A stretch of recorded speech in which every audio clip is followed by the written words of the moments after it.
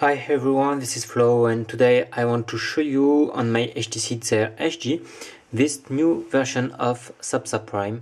This is the version 14, just there, with based on the HTC One SV and the HTC X. So this one is just based on those two different phones. This is an ice cream sandwich with Sense 4.1. And this is cool to get this ice cream sandwich with Sense 4.1. This is not the fastest custom ROM already seen, and there is still some bugs I have detected. You can see that it takes some time to open different apps. Okay, so there we don't have the bursts, we just have to take pictures like that, as you can see. Then we get the gallery. We can record a video.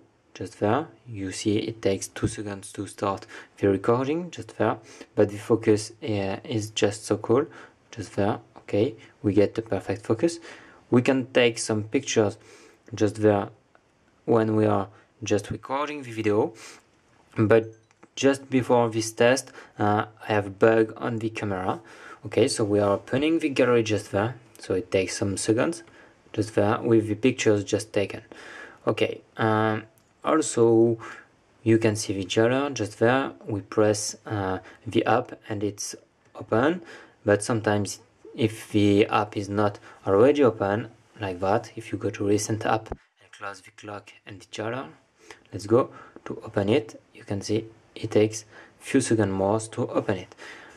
Then we get Google Chrome. This is cool to get this application and not the browser from the HTC. So we get also this browser, but we get also Chrome, and this is cool to get that. We get the EA Games applications, the music, just there, fully working there also. We get the Gmail and a lot of different apps just there with the Google search just here. We don't get the Google Now at this current moment. Okay, we get also this Rosie just there. We get the settings, as you can see here, there, with display and gesture, and we get recent apps button. This is recent. Press for recent app and press and hold for menu. As you can see, this is the Desire HG, so we get menu immediately, and the press is on the home button to get the recent apps, and this is AOSP recent apps and not HTC recent apps. Okay, about the keyboard, maybe we get the keyboard from HTC just there. We can learn how to type. You have a lot of ROM for the keyboard available. I will try to show you, I don't know, yes, on the drawer just there we get the menu.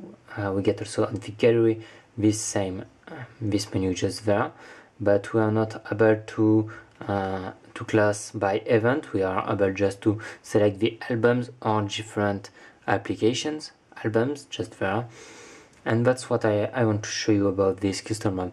So thanks to the dev to have done this custom ROM, there is maybe some bugs and lags to correct, and it could be an amazing custom ROM just to be maybe faster also, and this is cool.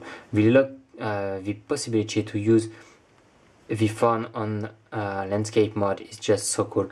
As you can see there, all the phone is usable like that.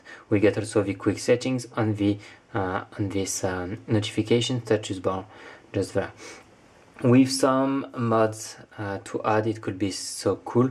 As you can see, I have pressed to open the lock screen like that. Okay, and sometimes it takes more time to open it like that. Okay, yes, that's what I want to show you about this custom ROM. Thanks, because I am able to flash it, and previous version I was not able to flash it and launch it. So this is good to be able to test this custom ROM. Thanks, don't forget to comment. Oh, this screen is so sad. Okay, thanks to have seen this video and comment it. Thanks to thumbs up. That was Flo.